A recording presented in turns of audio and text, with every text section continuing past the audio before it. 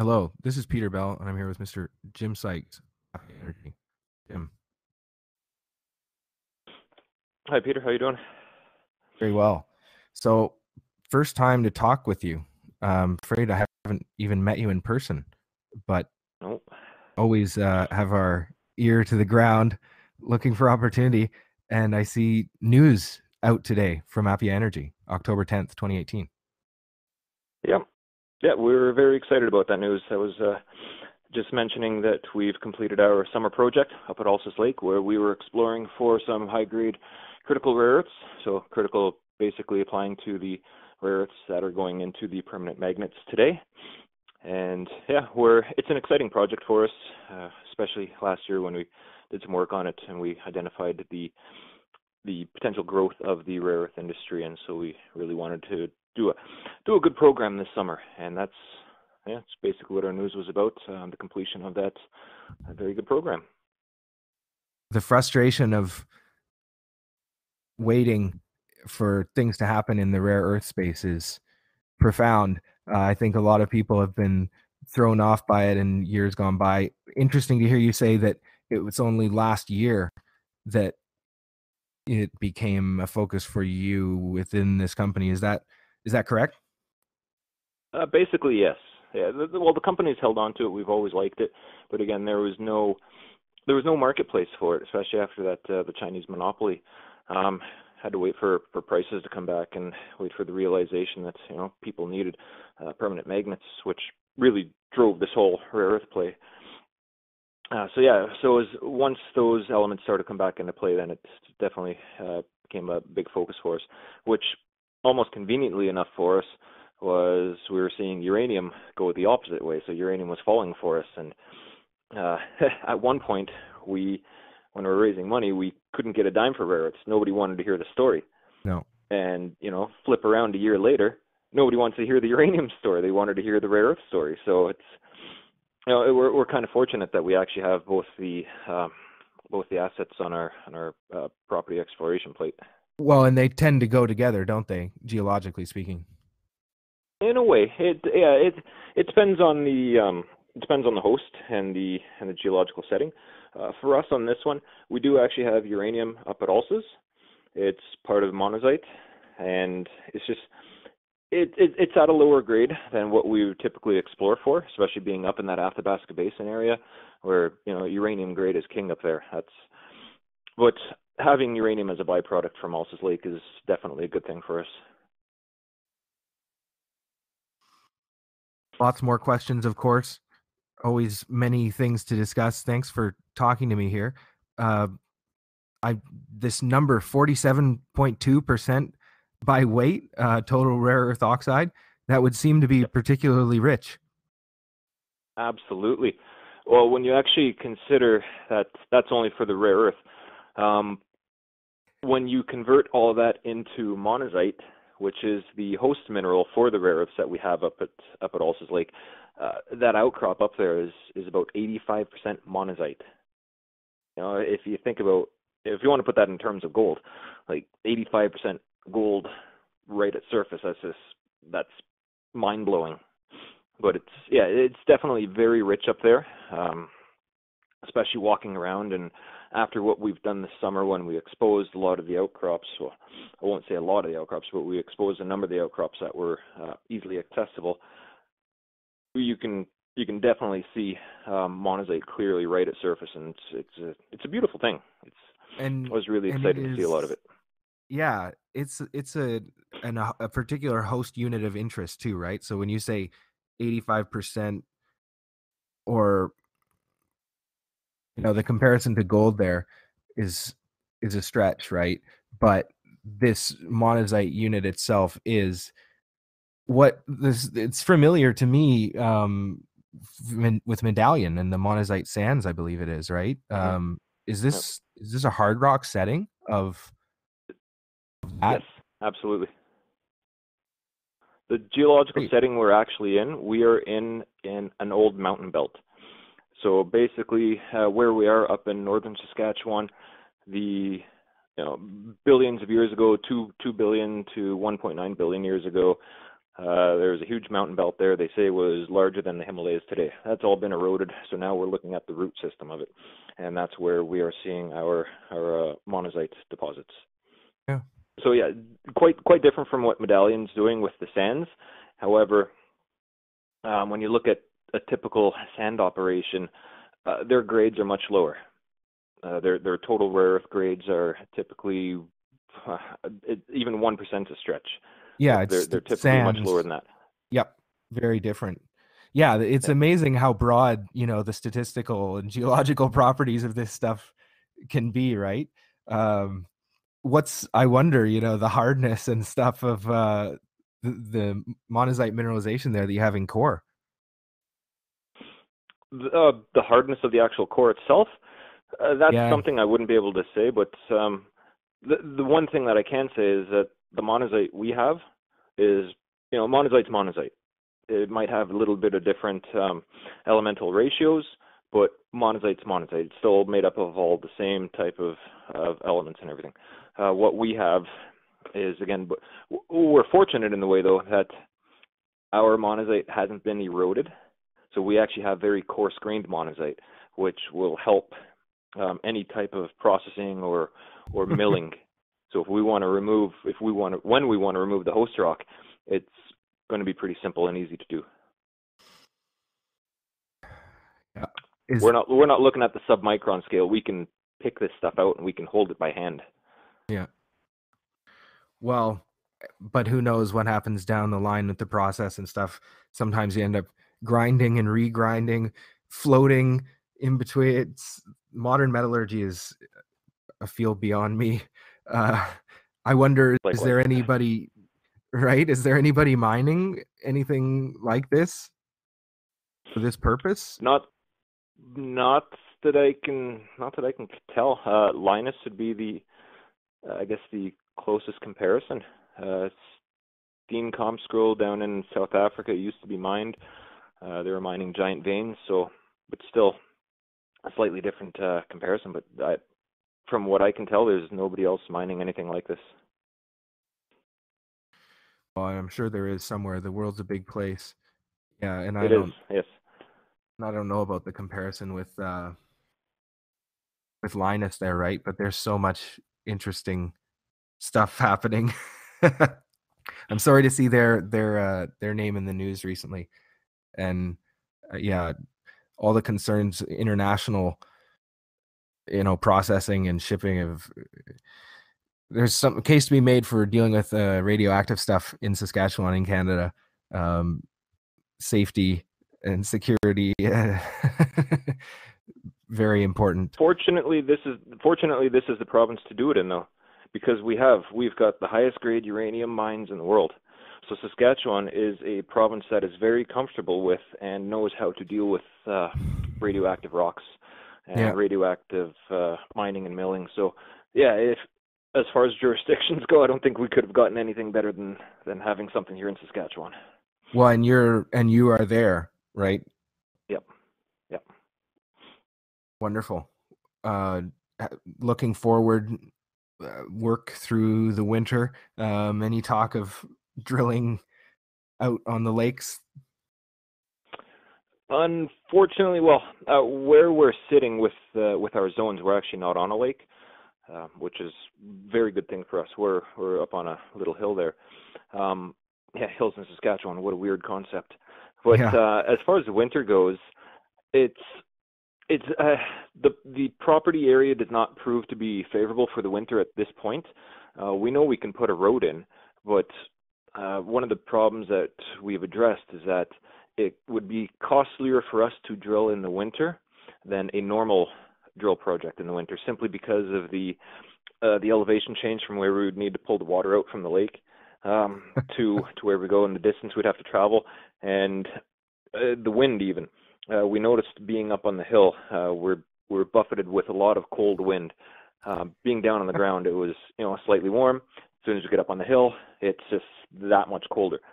So we would freeze our water lines unless we kept it heated, and to keep it heated would require more heaters and propane and more people to run those heaters. So we figured that we would stand a better chance to do it all again next summer. and also being able to physically see it, I think that is probably the best option for us to move forward. Yep.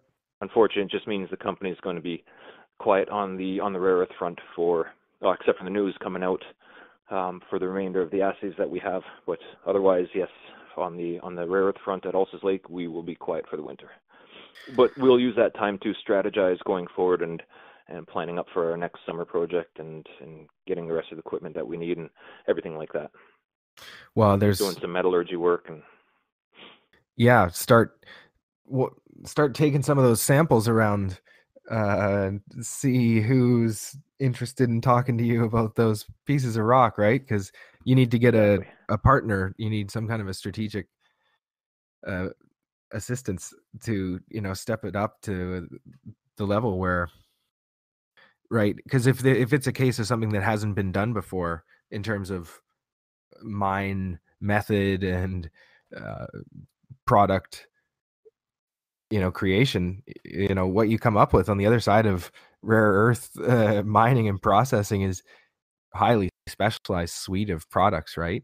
And there's all this talk about the US supply chain, blah blah blah. What supply chain, right? Maybe there's one coming, but it's not here yet as far as I know, and there are discussions afoot, right? So for a fleet-footed little junior like you, this is it. There's bigger opportunity out there. We've also addressed that as well. And earlier in the year, we actually talked with some companies who do end users of rare earths, and they were mentioning that this whole Chinese situation does create a problem for them for fear of that break in the supply chain.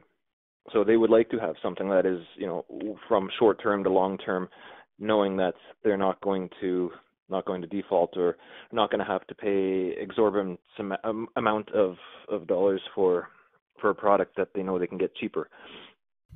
So yeah, it's we know that the end users are out there, and again, that is something else that we will definitely look at pursuing if we can come out with an agreement with somebody who would definitely use our product. Then yes, that's a huge bonus for us. Well, and it's not going to happen by chance, right? You're going to make it happen. No. Exactly, yeah. And like we were talking about with the grades there, when we're seeing almost 50% total rare earths and close to 100% monazite. Again, we've talked to people in the labs, and their eyes just bug out when we tell them these grades, and they've seen nothing like it. It's already pre-concentrated. You've got companies out there, rare earth companies out there, who are looking at pre-concentrating their stuff to 2%, 5%, 10% if they're lucky, maybe even 20%. We've got that naturally. Yeah. So there's no real pre-concentrate needed. We've looked at this ourselves, and just with the grade that's out there, it's like an artisanal mining situation. We can go out there, pickaxe and shovel, and just start ripping the stuff off surface and just shipping it on down. It's a very simple situation. It's quite impressive. I would love to bring everybody up there and see it, because it's something to witness up there. As much as I can show pictures or show graphs or just talk to people about it, it's something else to physically go up and see it, and people can understand, wow, this is really easy to move. Yeah. Well, and if you have rock that is unique in some way, right? I don't know if some of the things you're finding are museum kind of specimens, looking in some sense, right? There's a long history of people finding pretty special rock, all over the world, right? And different types of rocks that, set new records and things like that. So I don't know if I would be curious to hear more about the global comparables for this type of setting, and that may be interesting if you're able to find some celebrity pieces of rock that you can go shop around to people in the world to show them, right? Even if you can't get them to come up there, you can show them the rocks and let them do some testing with it. Ideally, that I would be very keen to hear that too. Yeah, well, that's an interesting point, actually. Getting some samples in the Canadian Museum out there in Ottawa. That would be great. If they're It's noteworthy funny that enough, you actually right? mentioned that. Yeah. Yeah, yeah. There's on our presentation we have one slide that shows our graph. Shows a graph of the top the top tier rare earth companies, and these guys all have advanced projects. They've all got PEAs and feasibility studies, and, excluding China, obviously. But from taking the results that we had from last year, and this was including channel cuts, a couple channel cuts that we did, but also including barren rock, just to almost dilute our samples. The grades that we're seeing rank up there as top tier. We're Yeah. a top 5 grade. Yeah. So Yeah. it's these kind of projects that move forward in the rare earth industry and can actually make a very good run of things. Well, and in a spasmodic kind of fashion too, right? The rare earth industry. That's what is that? I wonder what it will look like in 20 years. No And kidding, and yeah. pro- and properties like this in Saskatchewan, right? Like this is Yeah. premier stuff in some versions of the world, right? Uh, Yeah.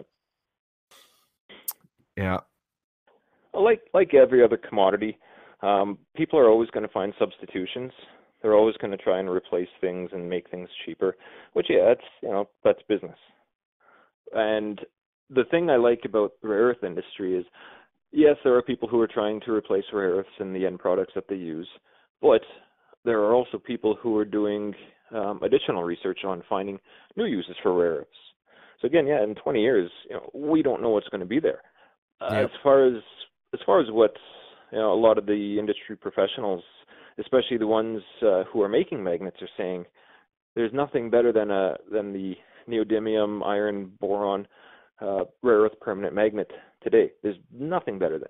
Is there anything on the horizon? No. 10 years down the road, who knows? But yeah, at this current point in stage, and as far as what research has come up with, there's nothing better than that magnet. yeah. So what we can take away from that right now is now is the time to be in it. What's it going to look like in 20 years down the road? Hopefully with more technological applications out there that do require these magnets or do require other uses of rare earths. I hope that's definitely there. Well, and there's so many questions too regards to Appia Energy Corp, specifically, um, without even getting into them really here today. Just I'd say for anyone who wants to know more, please reach out to Mr. James Sykes at 306-221-8717. J Sykes at uraniumgeologist.com. Absolutely. Yep. I'm always open for a call and to explain and let people know, update people with whatever. And I just like to talk. Question for you. Yep.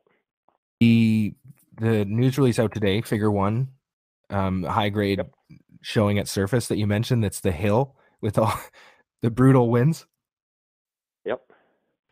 Is that within the any existing resource domains? No. Okay. How far is that from any mention of other 43101 stuff on the property, I believe? We have no 43101 resource on our property or close to it. I guess the closest things that we're about 30 kilometers northeast of Uranium City. Uranium City at one point in time used to have quite a number of uranium mines operating. So, they've got power there. They've got the airstrip. They've got quite a bit of infrastructure. So that also helps us out looking at actually getting something up and running. Being so isolated from where we are up in the middle of the bush. There's no road access there. There's no road access to Uranium City. Not in the summertime anyway. In the wintertime, there's an ice road that goes there. Yeah. So, and that's, there's been over 60 million pounds of uranium removed from Uranium City. So we know that of all these mines that were operational, they were able to get their product out. We can do the same thing. So it's where we are is not really a hindrance. But yeah, and as far as being close to, if there's any other resource up there, or Well, the people that have a resource. Teasdale.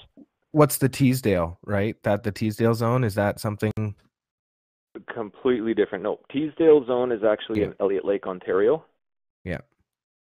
That's a couple provinces over, but that's Thank you. again, it's a basement, well, not basement hosted, but it's a underground mine situation there. Um, Placer deposits, uranium and monazite. It's at Elliott Lake, and it is lower grade, much lower grade than what we're seeing at Ulsa's, but it's something on our back pocket that we'd like to hold on to with if the price of uranium ever does skyrocket again, or the price of rare earths take off, just with these, who knows what's going to happen with these trade wars. Yeah. It's I see it as a big boon for our industry anyway, in uranium and rare earths. So Well, I wonder, yeah, how, and you said Teasdale deep. I wonder how deep it is. Is it over under 500? 250. Yeah. No, well, it's a shallow dipping sedimentary unit, Yeah. and where we Yeah. You have it, mentioned the placer. yeah, yeah. So it's I think we have it about 125 meters depth, where we have it tagged, and it goes down to about 250 meters.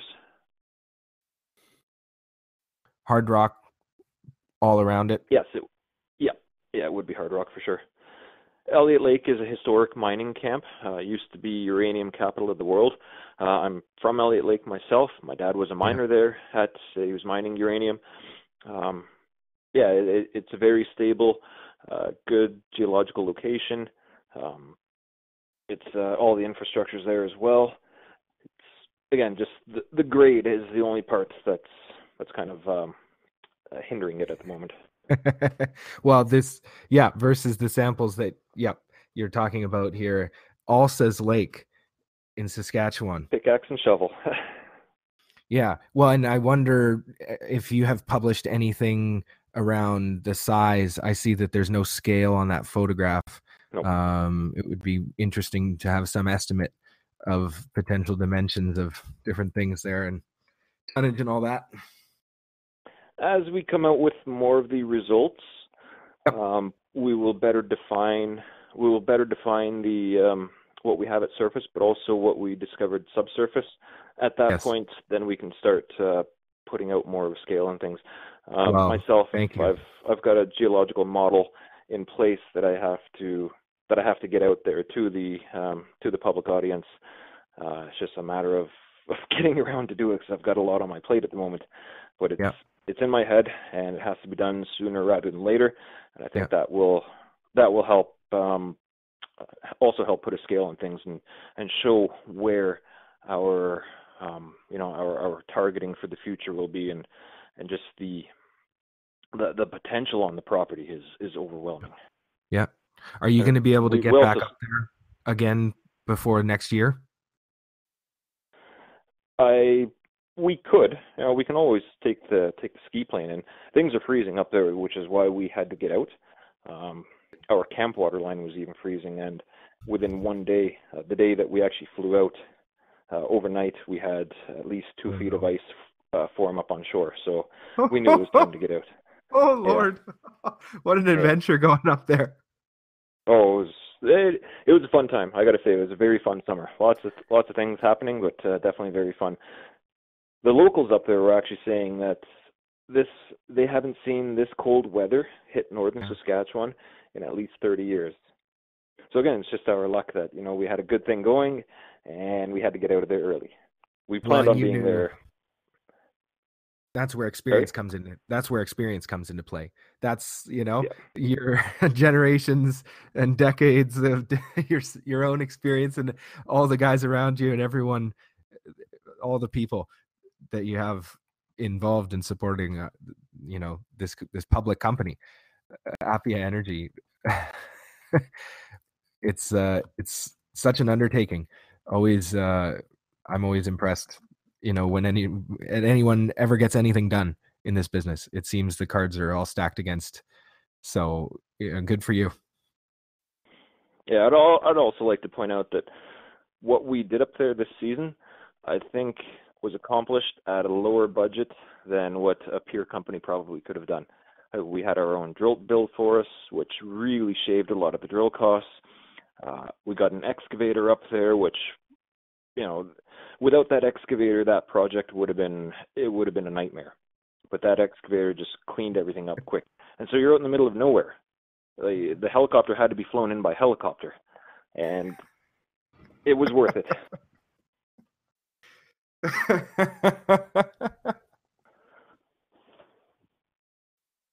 Good for you. Well, you know, on the back of one successful season, hopefully there's another, right? 2019 right I around the think it can corner. only get better. I Yeah. don't. This can only get better. Like we've, Well, especially having this geological model like floating around in my mind. Um, Before going up, you know, I kind of knew a little bit of the pieces, but I didn't even have the outline of the puzzle done. You know, where I'm at right now, you know, the outline's done. I've got the picture coming together. It still may not be 100% complete, but it night and day from yeah, last year to this year, and that's yeah. for me. That's the big thing. You know, I'm an explorationist till the day I die. It's, you know, it's a love affair, I guess. But knowing what we have now and seeing how everything kind of fits together, it paints a beautiful picture, and it just opens these doors for prospectivity. Well, And now and that if you, we've also staked a larger property around the Alsace, around our original Alsace Lake property, and that newer property also has two zones of interest that share similar qualities to what we're seeing where we were exploring. So again, we've got, you know, that it's just that prospectivity's there, and it's just going to get better and better as we well, uncover more and learn more. please tell me, you know, 6 months from now that you had some samples of that 40+%, you know, highest grade total and critical rare earth element mineralization in the world. Some of that material, you know, tell me that, just take some photos of it traveling around the world as much as you can. Yeah, It's probably not, that's probably not possible with, if it's radioactive, you know, if it's hot, you shouldn't do that.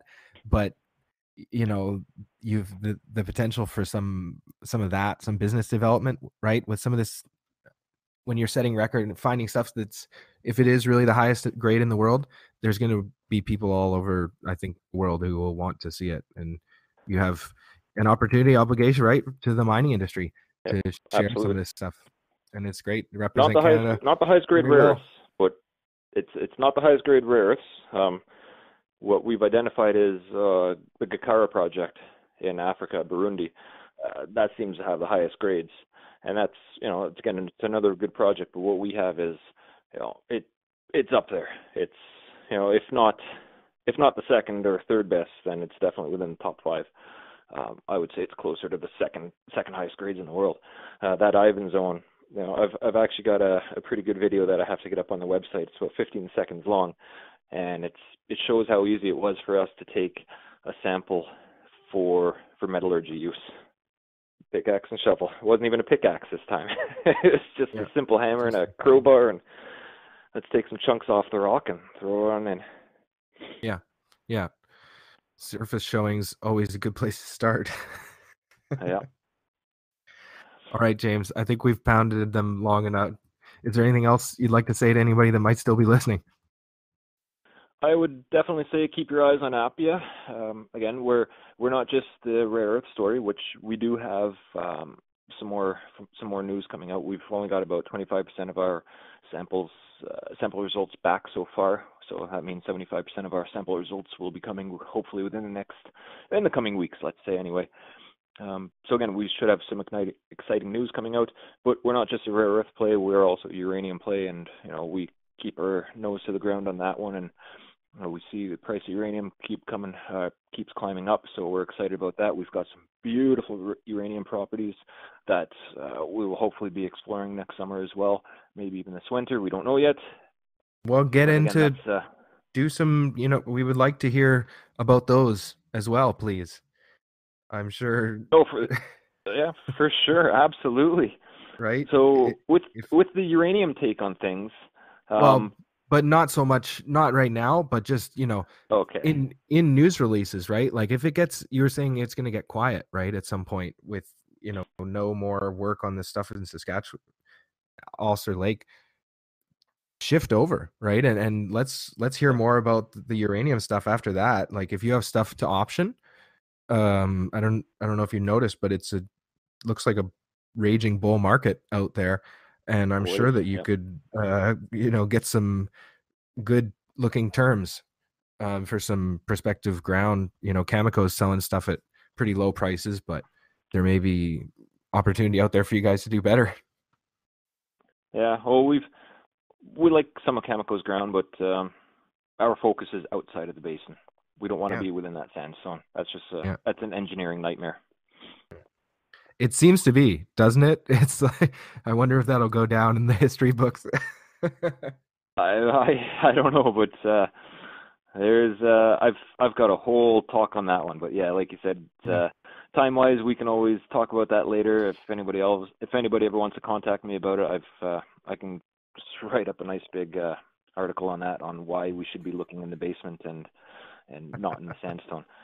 Actually, Put it in Roger a Wallace press and Bill release, Kerr. James. Yeah, Let's see it. Roger Let's see Wallace it and in a Bill press. Kerr did a wonderful paper on that, and they were the driving force behind Appia's thinking going forward. Yeah. Well, and you I, carry that torch and go where it takes you, right? That's about being an explorationist. that's it. Yep. Thank you very much for talking to me today. Real treat. No worries, Peter. My pleasure. Oh, it's great to finally talk with you, and I'm sure we'll be doing this again sometime in the near future once we have I'm a rooting for you. presentation updated for you. Thanks. Goodbye.